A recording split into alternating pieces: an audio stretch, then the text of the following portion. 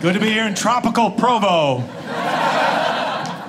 I think they're telling me to retire. I think that's what they're doing there. Right after the show, maybe quit, and that's your front yard.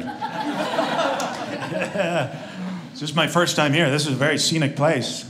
I grew up in Syracuse, New York. That's the snowiest city in the whole country. And they don't even acknowledge it. I remember as a kid seeing an ice cream truck with a snowplow blade come down the street. Go, there you go, right there. Now, I assume most people are from the Provo area, but we might have some out-of-town guests. My advice when you travel, no matter where you go, don't tell the locals what you're doing. Because no matter what, they're like, that stuff's all touristy. Yeah, well, I'm a tourist. You want me to get a job this week? Would that make it really? Get back to work all sunburned. People, hey, where'd you go? The Caribbean? No, I ended up roofing in Florida. But this is a beautiful town. I went up to the campus and took some photos. You got the dramatic mountains in the back. It's unbelievable. Then you ever send someone a photo that's...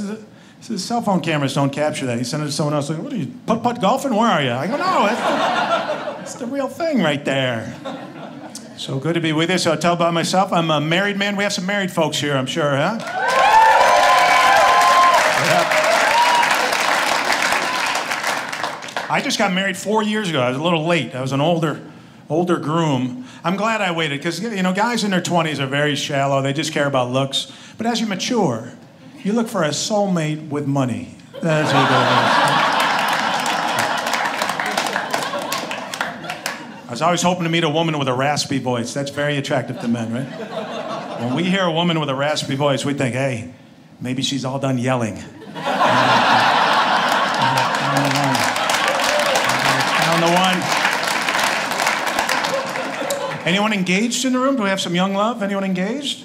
No? I like meeting the engaged people because I feel like I have wisdom finally, because by the time I got married, my friends were all married, and they gave me a great tip. They go, hey, when you plan the wedding, whatever you order, if the vendors find out it's for a wedding, they raise their prices. Oh, okay. So we were sly. We went to the bakery together. We go, hey, we need a 3-layer cake with a formal couple on top for a fundraiser. Our friends got injured ballroom dancing.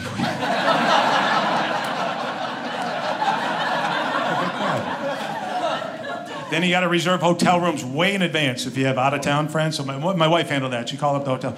She goes, hi, yeah, we need to reserve 12 hotel rooms for next November of next year. And we're hoping to get a discount because it's for a funeral. Subscribe to Dry Bar Comedy for even more of the world's largest collection of clean comedy.